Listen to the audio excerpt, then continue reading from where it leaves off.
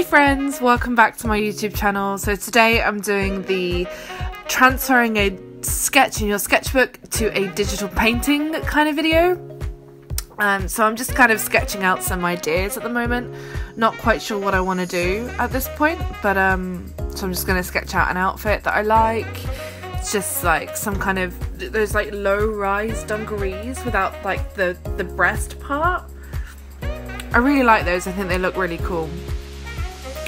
This isn't like an extraordinarily amazing piece with so much effort put into it.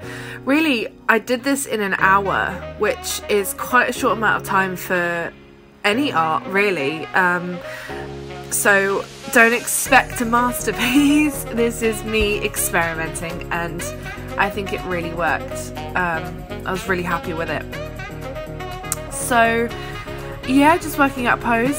So the reason I wanted to do this was because I always see these pictures on Instagram of someone with their sketchbook open and they've got a sketch in there and it's been digitalized and it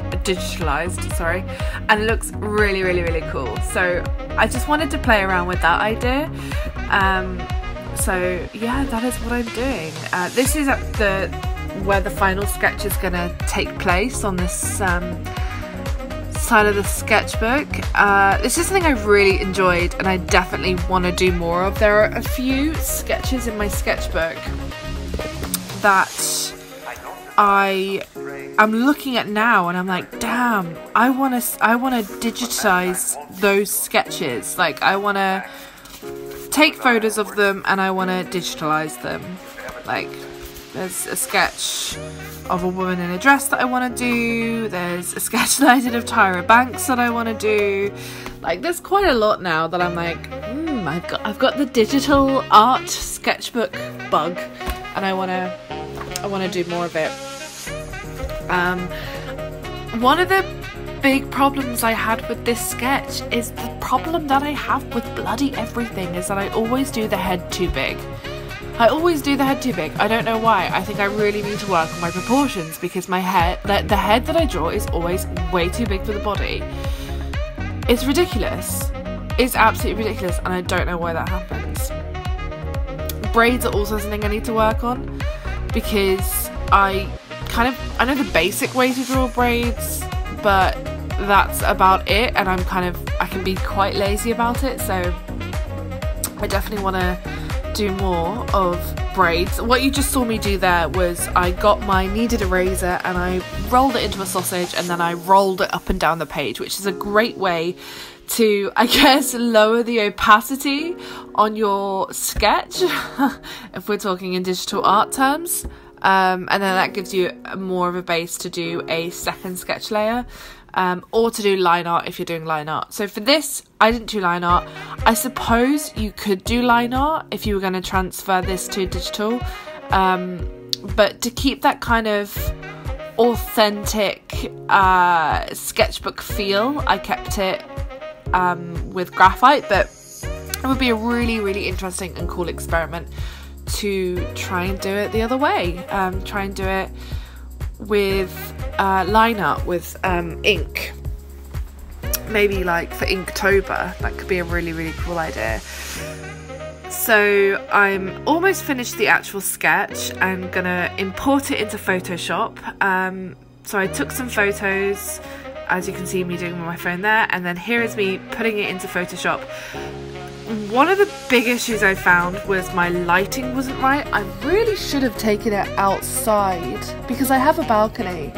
I'm just looking over there now. It's raining, so maybe that wasn't the best idea, but I think next time what I'll do is I'll take it outside in daylight and I'll take a photo of it there, because I think daylight is going to be a much better light source than my lamp, which is quite a warm colour, so it's not like a natural colour.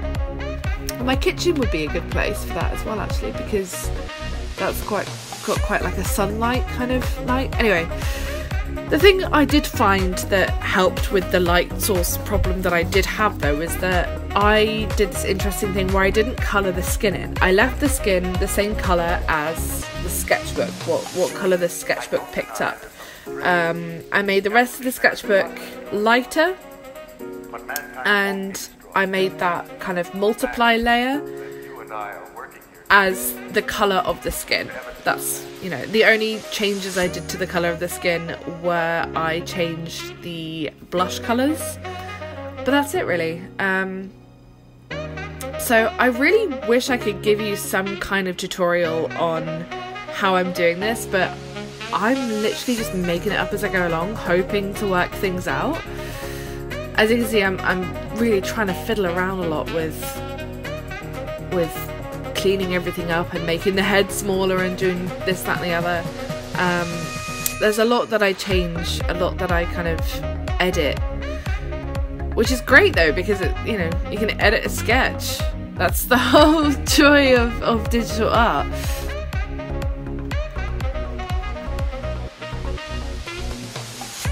Yeah, there's not really much else to say about it. I mean, we're coming near to the end. Oh no, we're not. We've got like 4 minutes left. Oh man, 3 minutes left. 3 minutes left. That's all right. What can I talk about for 3 minutes? As I said, this is something I do want to do more of. Videos that I have coming up though, I have a digital paint or a piece of digital illustration. I tried illustration style and I really, really liked it. I was so happy with how it turned out. There are obviously going to be improvements that I want to make, but in general, I really enjoyed it, and I'm really proud of how it turned out. So got that to look forward to. Also, I did the 1 marker challenge, which has been uploaded, but I also did a 1 gouache challenge, which I'm looking at right now. Again, not the best piece of work I've ever done, but it's all about experimenting. Trying to work out these socks. I wanted it to be like the bright white. But yeah.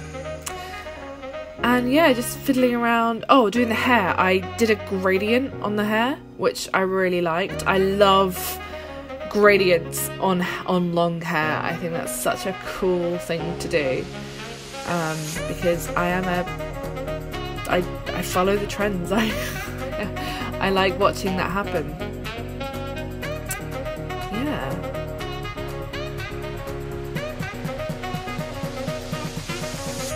I'm so bad at this commentary stuff.